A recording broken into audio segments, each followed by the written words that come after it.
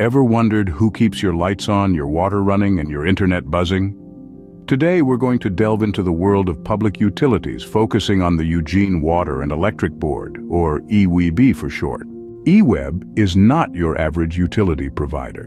It's a customer-owned cooperative, making it a utility that's truly by the people, for the people. If you live in the Eugene-Springfield area in Oregon, chances are you're not just a customer, but an owner too. EWEB services are as diverse as they are crucial. On the water side, it offers treated drinking water, irrigation water, and fire protection services. When it comes to electricity, EWEB doesn't just keep your lights on. It provides renewable energy options like hydropower, solar, and wind power. On top of that, EWEB keeps you connected with a range of telecommunication services, including cable TV, internet, and phone service. What makes EWEB stand out isn't just the breadth of its services, but also its unwavering commitment to quality, affordability, and sustainability. With an impressive 99.9% reliability rate for electricity service and top-notch water quality, EWEB doesn't compromise on excellence. Its rates are some of the lowest in the country, making it a wallet-friendly choice.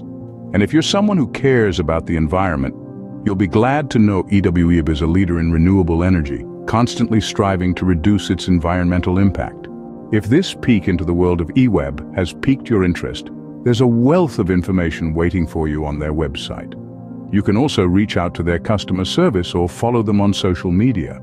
To summarize, we've learned that EWEB is a customer-owned cooperative providing water, electricity, and telecommunications services in the Eugene-Springfield area in Oregon. We've also discovered its commitment to quality, affordability, and sustainability. If you're on the lookout for a reliable, affordable, and sustainable utility provider, EWEB might just be the one for you. Thank you for tuning in today. If you found this video helpful, please give it a thumbs up. And don't forget to hit the subscribe button so you won't miss out on more enlightening content like this. And that's a wrap on our exploration of the Eugene Water and Electric Board. If there's anything more you'd like to know, feel free to drop a question in the comments section below. Until next time.